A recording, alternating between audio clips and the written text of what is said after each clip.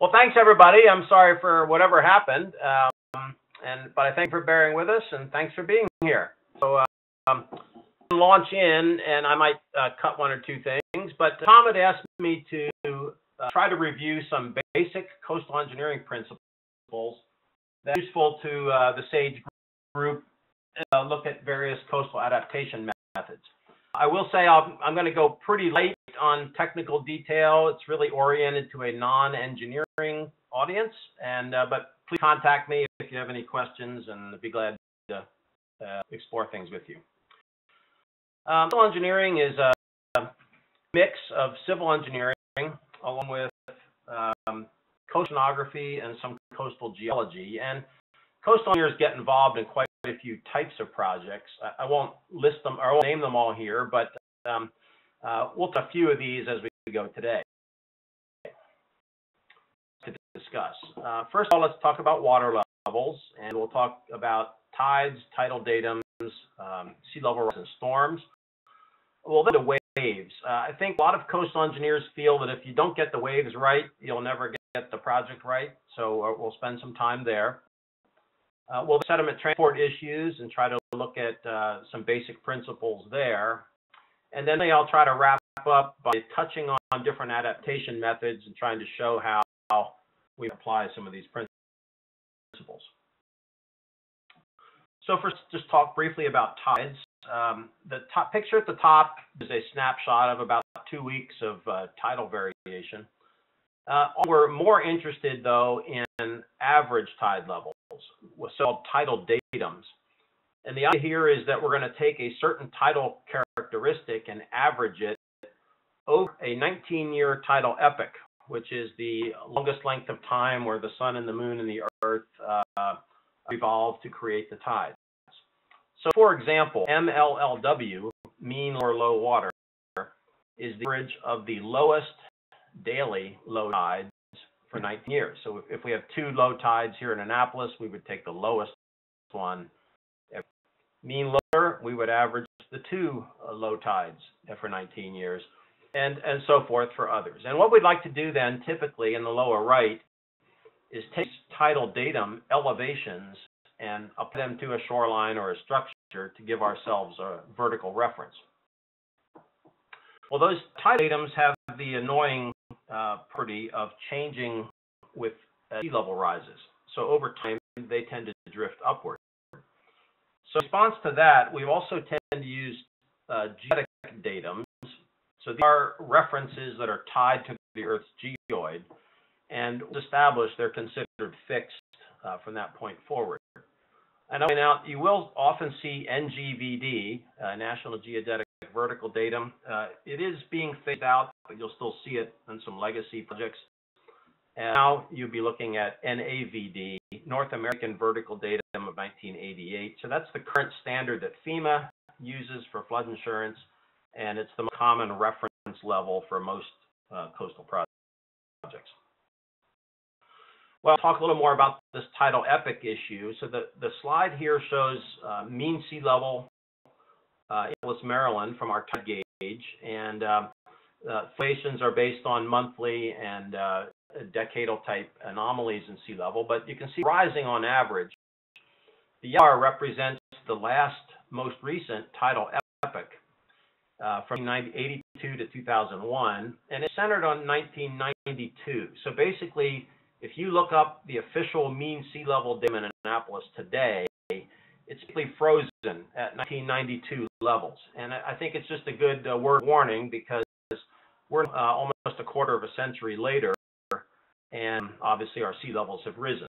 So you can be off immediately on your reference elevations relative to the published tidal datums.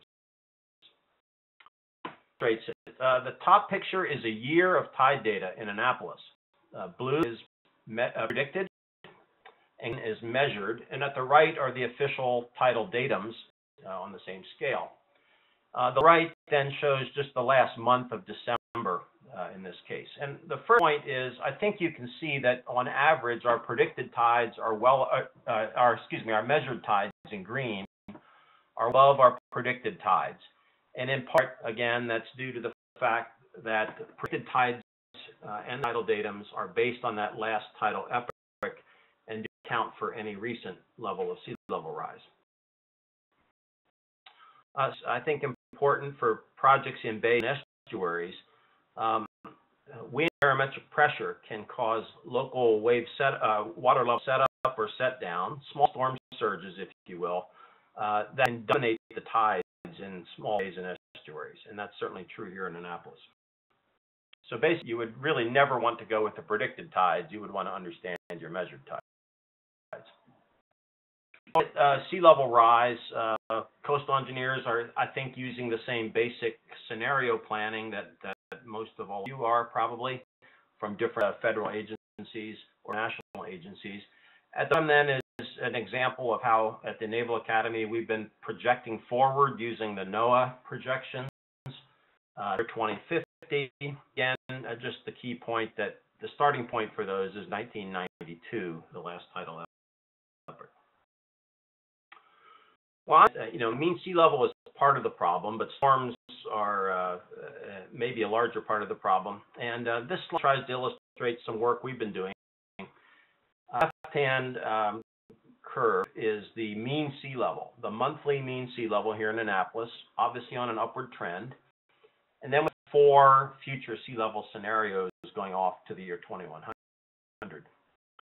Level from my building, the Rico Hall, and you can see that at least for the future sea level scenarios are going to potentially reach over the top of our building level century. But to the left, the upper curve represents the extreme high water, the monthly highest water level in Annapolis. So this would encompass all of the major and minor storm events that cause the highest monthly water level.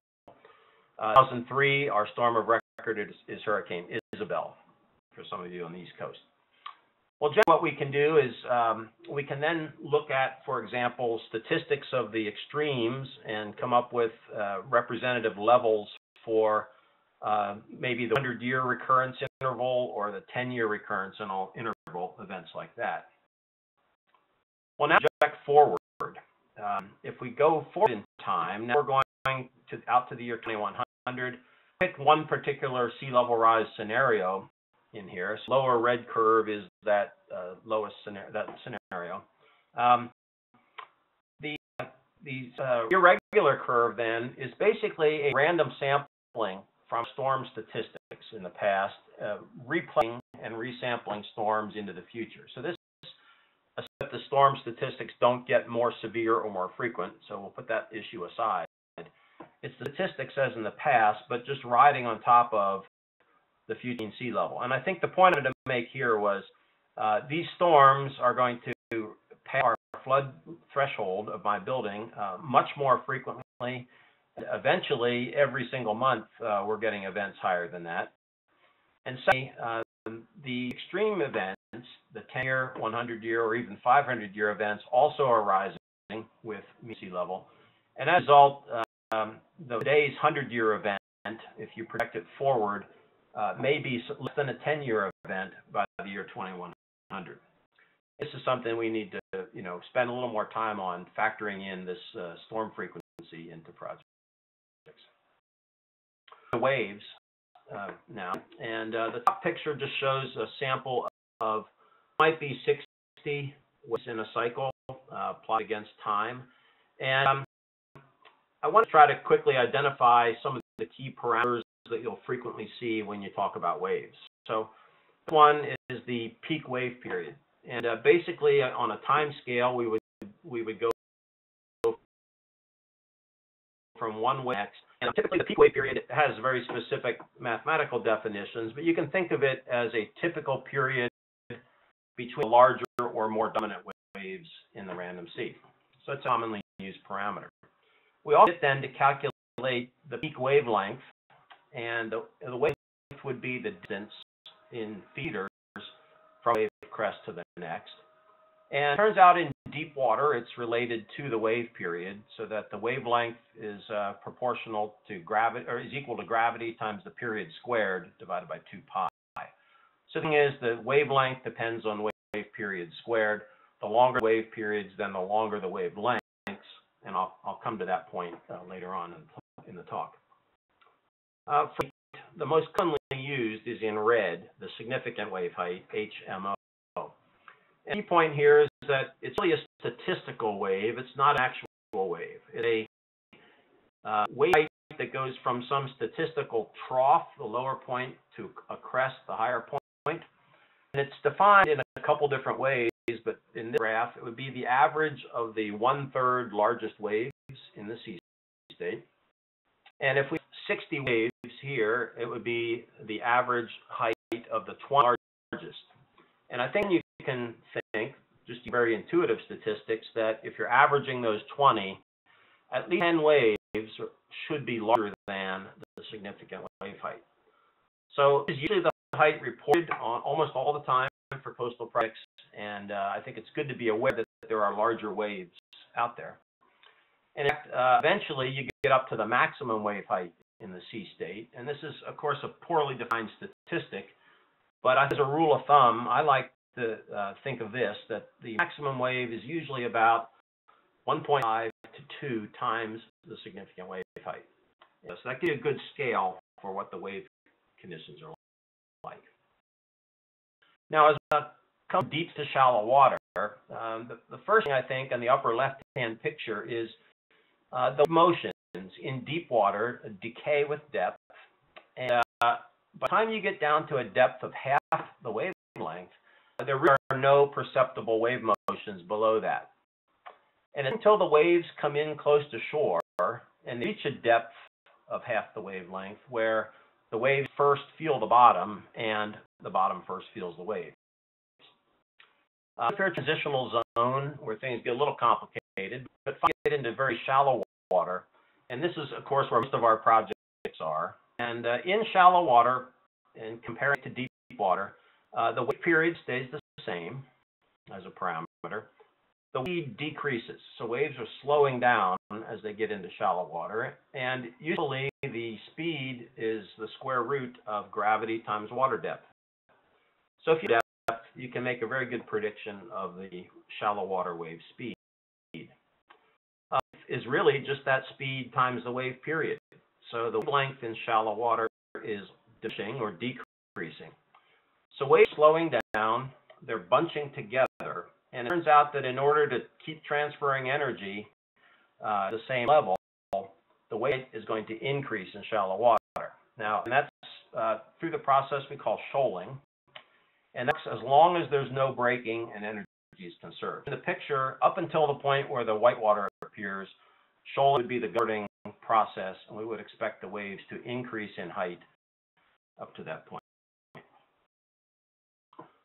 Well, it can't increase forever, and eventually they become unstable and break. Breaking, finally we get the beginning of significant wave energy dissipation or attenuation. And rules of thumb, I think, for very shallow water.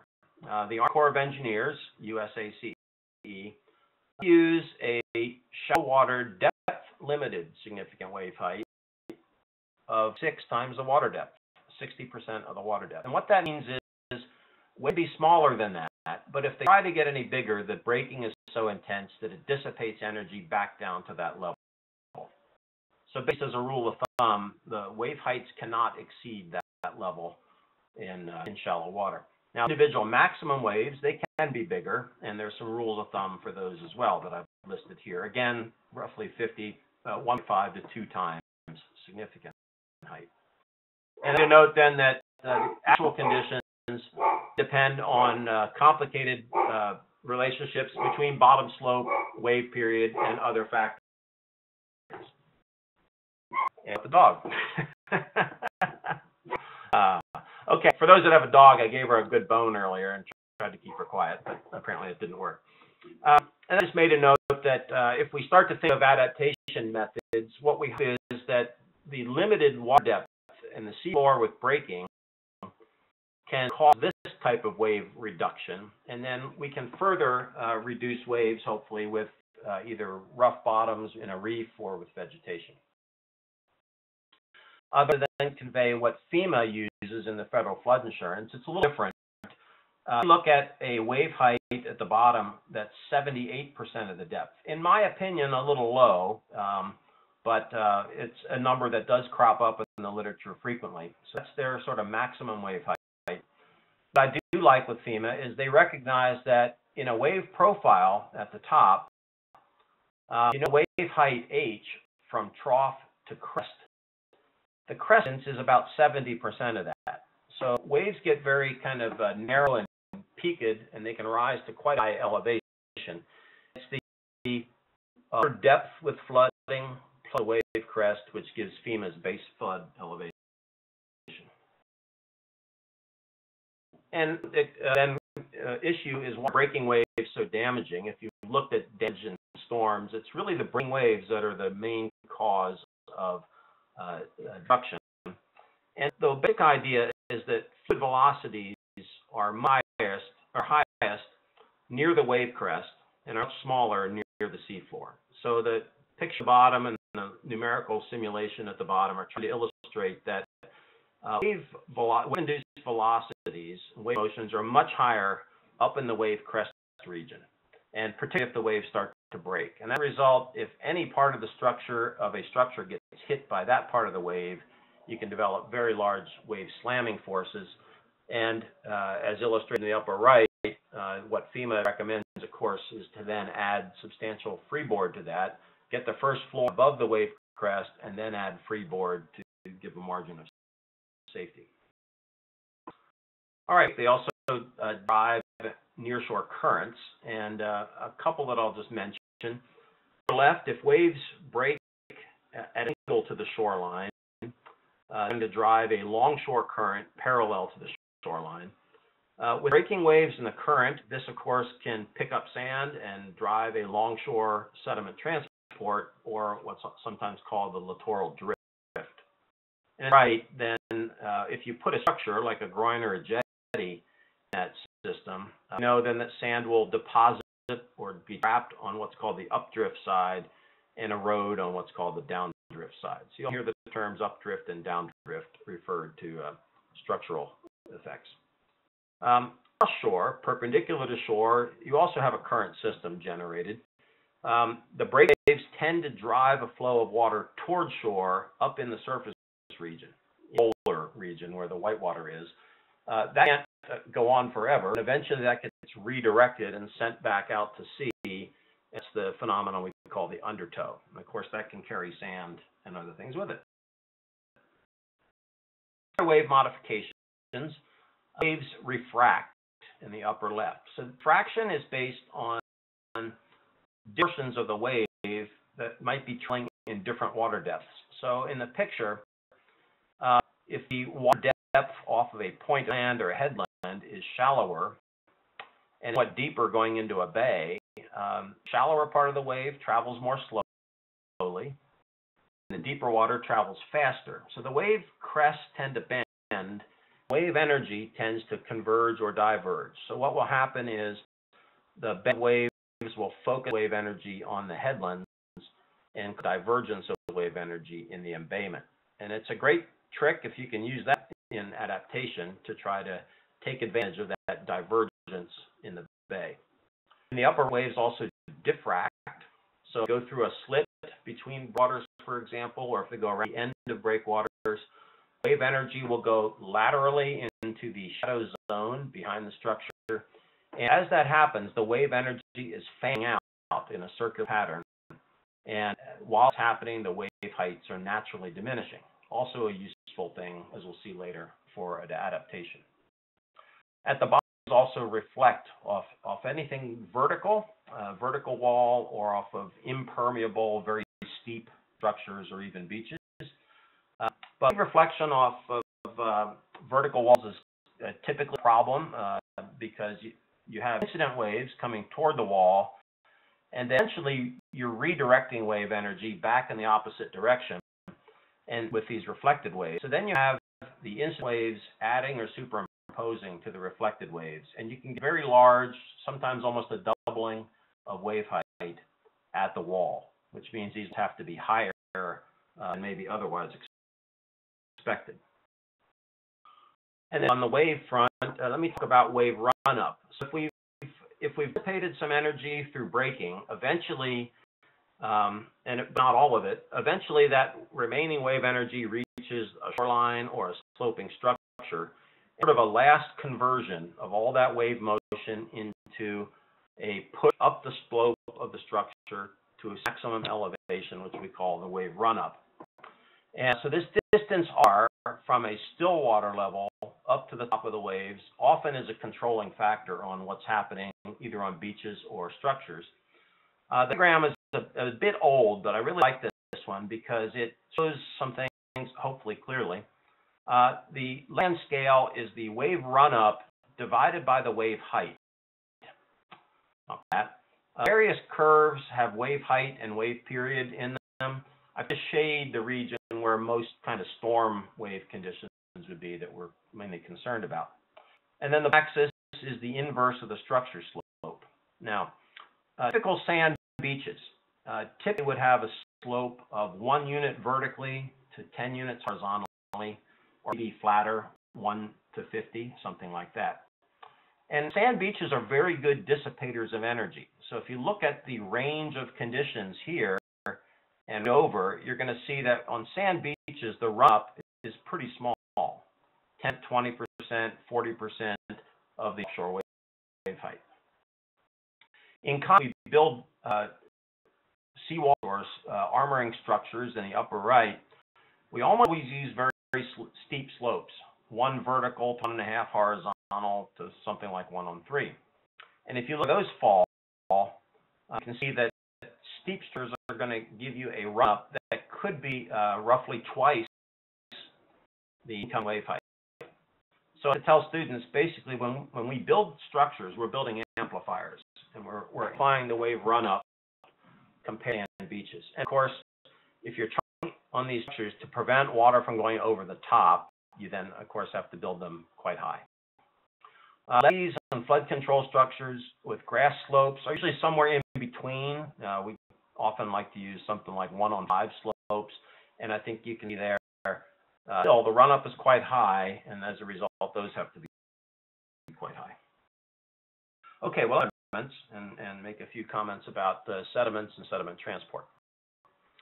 So first of all, if you sand at a given location, it almost always has a wide range of sediment sizes. And as all, we usually use at the rate some sort of a probability distribution to reflect the distribution of grain sizes. So kind of percentage of a sample, the sediment size. As in this one, don't be surprised if the scale is reversed. That's sometimes often used. Typically characterize the grain size in millimeters, almost exclusively. And what we're usually after are a couple key parameters. First of all, if we go at the 50% on our probability, read over, read down, that's what we call the median grain diameter, D50. So it's probably most commonly reported grain size. On the other hand, we're also sometimes interested in either the percentage of the sample that's very coarse or very fine. And I've circled over here on the lower right. Typically, the dividing line between fine sand and molten clay is something like 0.075 millimeters. And interested in, as maybe in this upper sample, is determining what percentage of the sediment sample is in that fine range. And part of the reason for that is that we know that if we're going to use that sand on an open beach, usually that fine material, since it's so powdery when it's dry, it goes in suspension and it's just not stable in waves and currents. The coarse sand goes up to about 4.75, about pea size. So if you remember pea to powder in terms of size range, that pretty much encompasses sand in the system. Response. Under wave conditions, the type you would see day in and day out, typically, it turns out that most sediment transport on a beach is onshore. And so typically those normal wave conditions cause sand to stay down right on the sea floor and kind of scoot up the beach face. Obviously that happens with seashells and larger particles preferentially, since you find them, a shoreline. But that happens, what we find is the beach typically becomes pretty steep, the beach face, and we typically develop what's called a beach berm, a well-defined upper area that almost looks like a little ridge up at the limit of wave run-up. On those times when we have storm conditions with elevated waves, lots of energy dissipation, those days we're also generating a strong undertow. And typically sediment transport is offshore. So typically we're going to erode the berm, move it offshore, sometimes into a sandbar system. Occasionally you'll see these vertical erosion scarps, which is a great sure sign that the beach is eroding. So here's an example of this transition. So in the state of Delaware, 2009 in this data, here's a beach berm in July going down to the shoreline. August, the beach berm elevation has grown. The beach is steepened a bit. In fall, with a couple storms, the beach erodes back and erodes back further. And that's the typical response that you see. What you can't see, though, is that hopefully that sand has moved offshore and is deposited in this amount in here. And hopefully with a return to normal conditions, then we'll start to work its way back, and this cycle will be repeated next year or next season. Useful and widely used principles in beach characteristics is called equilibrium beach profile theory. And there's that for many years people observed that beaches usually have a concave shape from the shoreline out. In other words, they drop off pretty steeply and then kind of flatten out. Bob Dean derived this shape, given here mathematically, and the thing about his derivation, in my opinion, is that he derived it as a shape which gives the most efficient wave energy dissipation for a beach. That's the particular shape, and it's often used in coastal projects. One parameter, the parameter A, and I should have mentioned, this relates water depth at a given distance offshore. The parameter A has been strongly correlated to sediment size, D50, that we saw earlier. And what we've learned, of course, from that is that basically lesser sand, here the 0.3 millimeter, gives a steeper average profile than finer sand. They both have the same mathematical shape, but in terms of the actual slopes involved, the finer sand will have milder slopes, coarser sand, steeper slopes. And here's an example of applying that to some beach profiles from Virginia Beach. This does describe the sandbars and troughs. You kind of have to smooth them out in your mind. The equilibrium profile otherwise describes that average shape. And it gives you a nice, simple relationship to use to define distance shore and an expected water depth. Often when you get to bays and estuaries. Bays and estuaries have a wide range of beach and sediment types, and so it's really hard to generalize. It's all sand. So if it's all sand-sized material, and we have quite a few of those here in the Chesapeake Bay, they do behave like ocean beaches for the most part. So pretty much what we've talked about still holds true. And if you have a silt, clay, organics, peat kind of thing, or if you have hard clay outcroppings, then you're not going to find this same equilibrium shape. And I guess unfortunately at this point, I don't think there's any unified description of what bay and estuary shorelines should look like. Back to kind of ocean beach dynamics. For predicting long-term beach change, a couple other basic principles are used. This one is that the upper limit of beach change is generally known. It's the beach berm. That's the limit of wave run-up on the beach. So that's the point that sediment will be transported, with the exception of the occasional large storm. Offshore, the limit of typical beach change is something we call the depth of closure. And we typically find it at the bottom is plot quite a few different beach profiles taken at different times, and looking for the point where these close out. That is, they pin together and where there's no more really observable measurable beach change.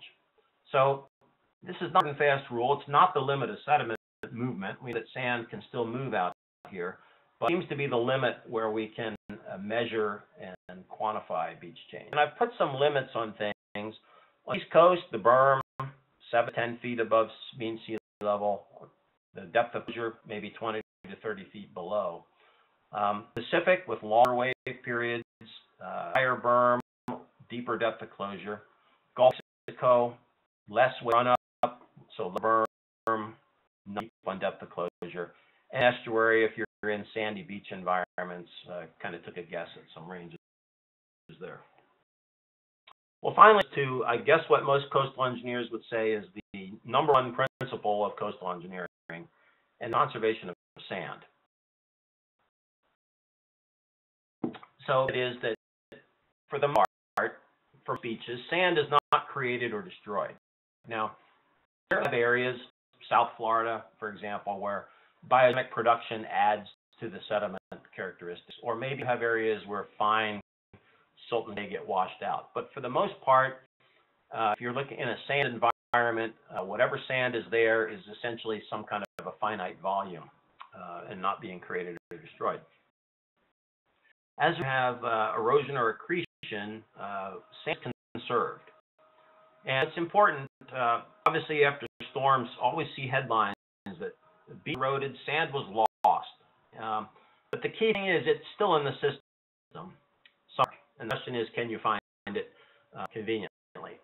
It mentions what we do is that we can make a balance in the cross-sectional area eroded with sectional area deposited, much like that Delaware example I showed earlier. What we typically do is in engineering is apply a control volume approach. So box around a section of the coast, try to look at erosion or accretion within the box as related to any flow of sand that crosses the boundaries of that control volume. So examples. I know a lot of you have dealt with the Bruin rule, the solution for change due to sea level rise. I've given my version of a picture at the bottom.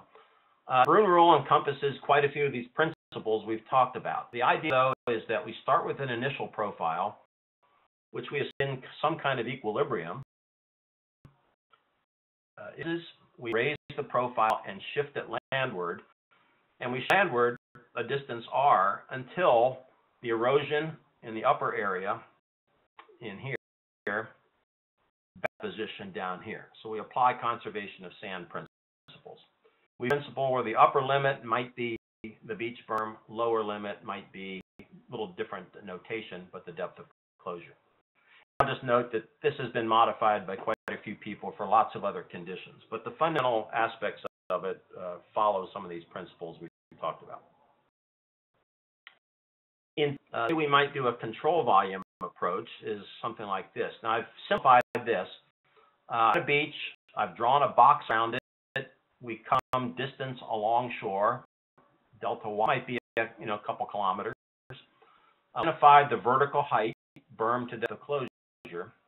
The idea now is that we can look at longshore sediment transport coming into a system on the one end and long transport going out on the other end.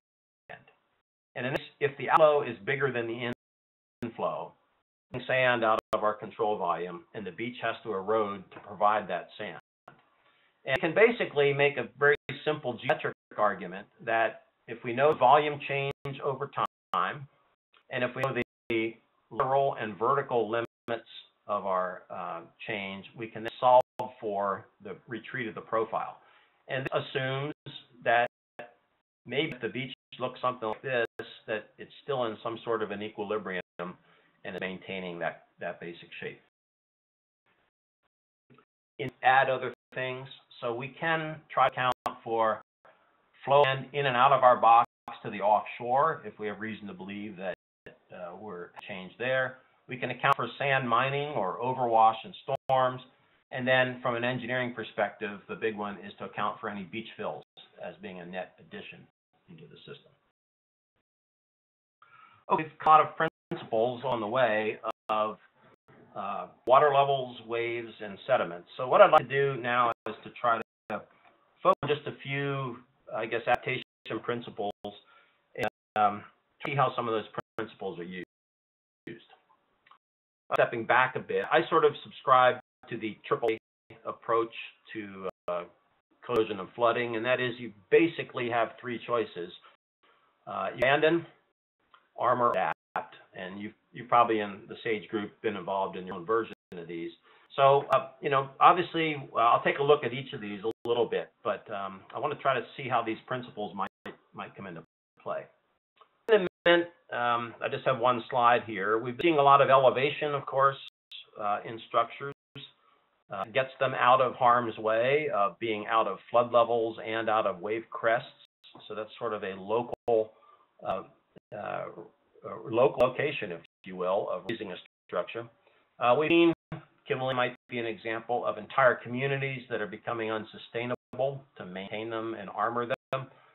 So consideration giving to move them completely. And we've also got the managed realignment type concepts. And I think if you think about what we've said, wave attenuation, would be that instead of having a structure like a flood control structure sitting out where it's directly exposed to waves, the idea might be to set it back and then use sand beach or use salt marsh, oyster reefs, or other living organisms to try to diminish and attenuate the waves before they reach a relocated or realigned structure. Coastal armor, so there's a lot of it around. I think it really has one purpose. That is to protect the upland. And if that's the goal that it's measured against, it can be successful when properly designed. But it's not intended to protect the beach or what's in front of it. And that, I think, it gives most of these structures a bad name as far as their impact on the surrounding coast. But structures can work primarily by dissipating or reflecting wave energy. And the vertical wall at the top is intended to reflect most wave energy, and it doesn't dissipate much at all. So the wave environment in here, if there's a boat wake or some other type of wave, is basically going to be the superposition of incident and reflected, and it can get pretty choppy and pretty difficult. Things at the bottom, like these temporary sandbag structures, they're very impermeable. They also reflect most wave energy rather than really effectively dissipate it. The structure in the middle is the only that really dissipates wave energy to any extent. But that one of the principles of waves is that when you build a steep slope, you amplify the wave run-up.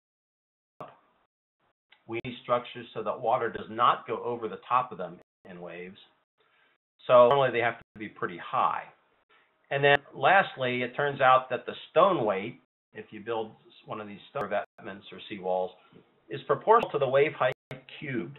So it doesn't take much of a change in wave height to cause stone weights to go up dramatically. And if the stones are too small, they can move. So the bottom line is, I guess, armoring structures, they tend to be high, tend to be massive, and if stone, they tend to use large armor stone. In order to do their job, they've got to encompass all that. Well, they all have a lot of implications as far as the beach, and I'm not going to try to summarize all of them, but we do know, at least from what we saw today, that seawalls and bulks and things are going to disrupt the natural processes of beach characteristics and sand movement, and certainly disrupt the equilibrium beach shape that you would expect. But also, seawalls tend to block upland sand from feeding the active system. So if you put a bulkhead and you prevent sediment behind it from being activated and brought into the active beach, you've denied a source of sand into your control volume. And based on our conservation of sand principle, you can expect that beach is going to erode somewhere else. So in the lower right-hand picture, if a property owner protects themselves here, they may act to trap some sand on the updrift side, but they certainly are denying sand from entering the system, and the end result is erosion on the downdrift side. Which brings us, coastal groins also have been widely used as a sort of armoring structure. Somewhat preferential, I guess, because they do at least have a sandy shoreline that results. But the design goal of a groin, if you build it, is literally to trap part of that longshore transport. And coming back to our conservation of sand principle, every grain that you trap on one side is a grain that never makes it to the other side. And by the time you accumulate those, you can get large erosion, down drift. And if you have a groin field at the right, every groin is trapping something. The depth area in the foreground has to take up the entire deficit of sand that's happened. So just remember that updrift accretion and downdrift erosion have to be in balance. Okay, more adaptation approaches. Just to say one thing about local beneficial use of sediment. You know, we are dredging a lot of navigation channels deeper and deeper and generating a lot of sediment. I think these days is that we now view dredge sediment as a resource, and I think all coastal engineers do. We don't call it dredge spoil anymore, and it's not. In the old days, the least cost way of getting rid of it was to take it offshore and dump it, but that is generally not true anymore either. So these days what we're going to do is, if it's beach quality sand that we get near an entrance channel, we're probably going to put it on adjacent beaches. And if it's clean, fine sediment and sand, we'll probably use it beneficially for wetlands restoration. Sometimes this comes into play, as the Corps of Engineers calls it, regional sediment management. And that's really just trying to conserve sand in the regional system, so that if you take sediment out of one part of the system, you can use it for adjacent projects, but keep it in that general system. Okay, is another one. A lot of our problems on the open coast, and even on bays and estuaries like here in the Chesapeake, due to the effects of tidal inlets and jetties trapping sand on one side and leading to erosion on the other side. With sand bypassing, the idea is that we mechanically transfer sand through some kind of a dredging mechanism from accumulation, either the updrift side, as shown in the lower right, or maybe from the shoal system that forms. Basically, mechanically pass it and move it along. So this is to longshore transport and, again, to conserve sediment in the system. River Inlet, Delaware, just as an example, they have a mobile dredge that takes material from the accretion zone, pumps it via pipeline over the bridge, deposits it over in the tide. Beach nourishment is probably the most widely used method of open coast erosion and flood control by far. I spent 4 years on the Corps of Engineers Coastal Engineering Research Board talking about core projects and R&D. We discussed a single R&D structure in 4 years, and we discussed on the open coast almost nothing but beach nourishment projects. Beach nourishment, about it, I think it does sand as a natural material, and I think that's a big benefit of this type of project. Because of that, it's very adaptable, and we can change the characteristics at any time. It does both erosion and flood protection, as the core is storm damage reduction, and that's both by advancing the profile seaward, but also by building the beach berm and maybe the sand dune. I recognize, though, that it does not alter or change the wave climate, so the beach will continue to erode if it was eroding before. We're going to have to manage it long-term through periodic renourishment.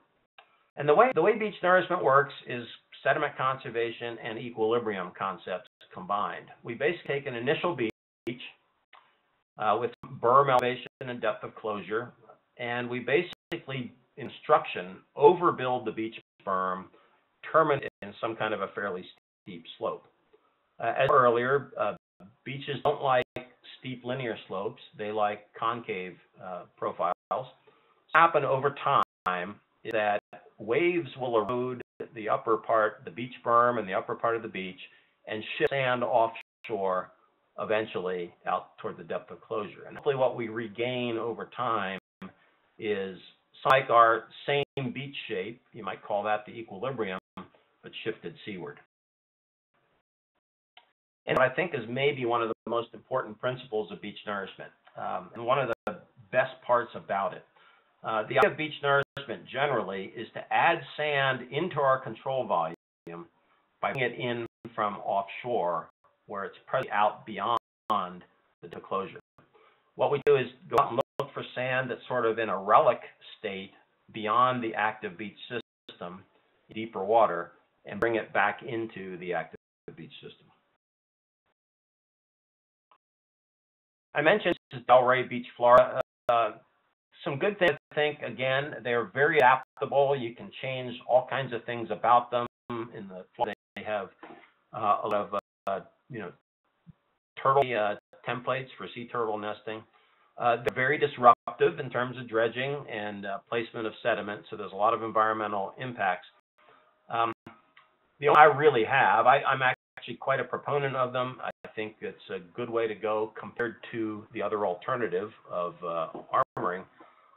Question is, how sustainable are they for future sea level rise? So the picture bottom shows Delray Beach. They pumped in blue about 1.6 million cubic yards of sand on the beach in 1973. And they monitored the volume, but they've done 5 pumping episodes since. I probably need to continue the diagram.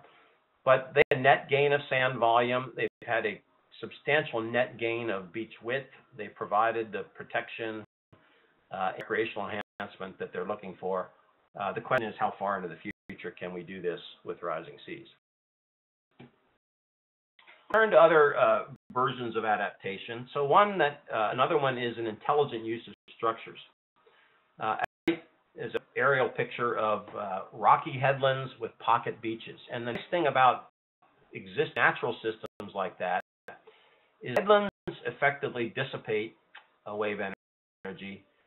Waves diffract and also refract into the embayment to spread the energy out in these pocket beaches. What we do a lot of in the Chesapeake Bay and other places is build rock breakwaters, sometimes headland breakwaters, tonnage of dissipating energy there, but allowing energy to diffract between them, and the diffracted waves form these naturally circular pocket beaches.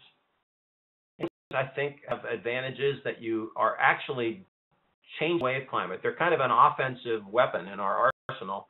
They go out and dissipate energy and then alter the remaining energy to look at the shoreline. You retain a soft shoreline, you can plant fringe wetlands, and brings into another equilibrium principle that I have not talked about, but a principle of equilibrium planforms. The fact that these circular embayments are very stable, very predictable, and they serve sand because it's very difficult for sand to get out of those systems. Living example of maybe combining structures with natural systems. Typical instance is using low zone sills as a way to both provide initial wave attenuation, but also to hold fill and protect wetlands grasses. And then the grass does the rest, if you will, of dissipating remaining wave energy. So a lot more talking about other alternatives, things like submerged reefs as a way to help with flooding or attenuation. And as I see it, submerged reefs really have no impact on storm surge, at least at the scales that we're talking about. They're not a flooding solution, but they can be a wave attenuation solution. But at the bottom, if you design a stone reef breakwater that's just a little bit below the water level, the depth of submergence and the width of the structure is very important. Similarly, at the top, a picture of some reef balls in a lab test. But if you build these too narrow, or if you build them too deep, then they have very little effect on waves. If you remember on your slide, most of the wave motion is up at the surface. That's where strong velocities are. And so if you submerge these structures too deeply, they simply have the velocity field and not able to dissipate much wave energy. It's most effective if they're very close to still water level, they're emergent, and if they're very wide. And lower right picture, if you're looking at natural coral reefs, usually very shallow, the shallowness itself induces wave breaking. They're close to the surface, so that allows the roughness of the reef to affect those strong wave velocities, and they're very wide. And so my rule of thumb, and this is not cast in stone, but if you're going to build a reef like one of these, it really needs to be about as wide across the crest as your shallow water wavelength that we talked about a while ago. So constructed wetlands, somewhat similar. I think we know that water seeks its own level quite efficiently, and wetlands have very little impact on storm surge unless they're very wide. So I'm kind of talking Louisiana wide here. Certainly at the type of scale that we would look at them here in the Chesapeake, where we might try to establish a couple acres of wetlands, they're probably not going to have any significant impact on flooding. But they've been shown to attenuate waves, and similar to the reef breakwater, we know a couple things. The picture at the right from the Corps of Engineers, we know again that wave velocities are largest at the surface, smallest at the bottom. So to be effective, vegetation has to be emergent, or at least very close to the surface. Deeply submerged, it's going to have very little impact on wave energy. Similar, then you can draw a similar analogy to the width of these. So I think one of the things with wetlands that we have to always consider is that they're actually going to be more effective, even an emergent one, under normal conditions. Often they're completely flooded and covered under storm conditions, and therefore less effective. So finally, if you can bear with me that long. So as you start to think about different adaptation methods, I have to think about a very rough energy balance. So if you think of wave energy, and I'd say wave energy is proportional to the wave height squared. You can keep that in the back of your mind. But if we think of wave energy in here, and a certain amount of incident wave energy coming in toward a shoreline or a system, there are only three things that can happen to it. On the right, you can transmit it, so it can continue on in the same direction. That is, redirect it and send it back out where it came from, or dissipate it and try to get rid of that energy through dissipation. And there really are kind of three main dissipation mechanisms. Breaking is very effective, limited shallow water. Bottoming can be very effective if you can get the roughness up near the surface. And adaptation can be effective, again, if you can get it up near the surface. And particularly, both of these are useful if they're very wide. So you can start to think of a kind of a continuum of solutions. I won't read everything, but natural sand beaches are probably the best dissipative system we know of. On the other extreme, a vertical bulkhead is the most reflective. Other things are going to fall somewhere in between. So think of dissipating energy versus transmitting it. Beaches hopefully don't dissipate dissipate everything, don't transmit. Very narrow or deeply submerged reefs or wetlands, we're going to transmit most of it. So finally, leads us to think of adaptation methods as systems where we might layer. Here's a picture I really liked with a live line and with a rock sill. I'd expect that low and high tide, it works effectively. Energy, it dissipates a lot of energy, it emits some, and then have different grasses, either submerged or on the beach, or the beach itself, that can handle the remaining wave energy. During tide, I use deeply submerged this structure, so it's going to reflect less, dissipate less, transmit more. And then you need to have other things in place back in here to handle those extreme water levels. And similar, my slide is that with this layered approach, you can enhance wave attenuation by thinking of systems in series, to bring out an engineering analogy we like. Like the reef at the beginning. So we might have incident waves coming in. We will reflect some, dissipate some, transmit some. So HT is a transmitted wave height. Hopefully grass helps reduce that.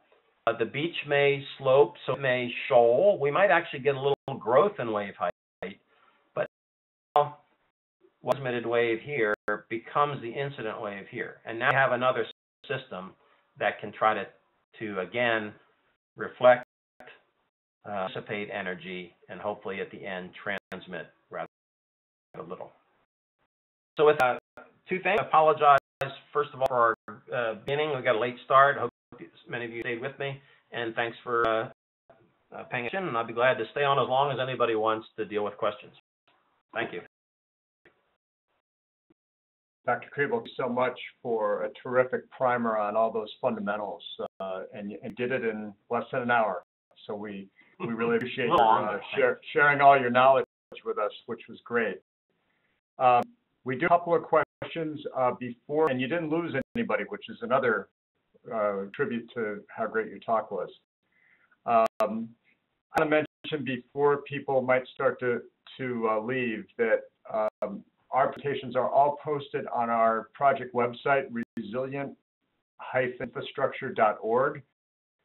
And under presentations, that will take you to YouTube postings for all of our presentations that we had in our webinar series. And Dr. Kriebel has kindly agreed to allow us to record this, and we'll post that soon. I'll go ahead and I'll read a couple of questions that I did receive.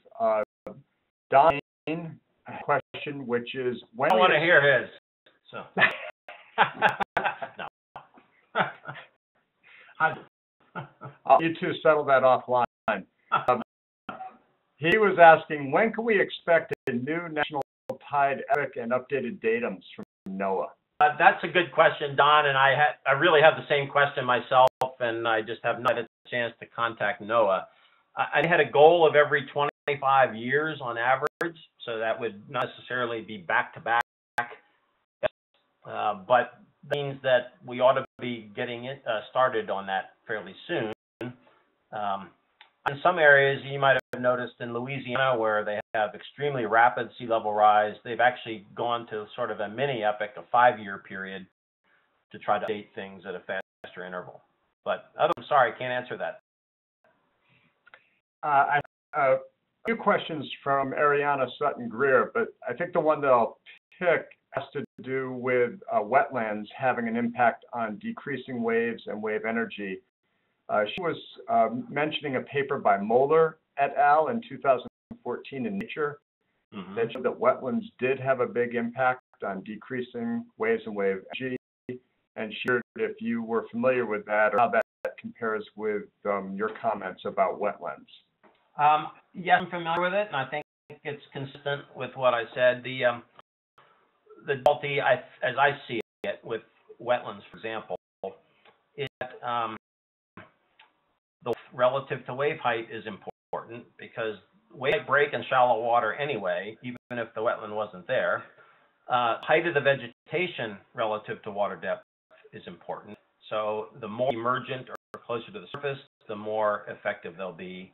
And the width of the vegetation region relative to the wavelength is important. So the thing that's hard, and I can't answer your question off the top of my head, is pick out all the various combinations of parameters that they might be addressing. But I certainly agree that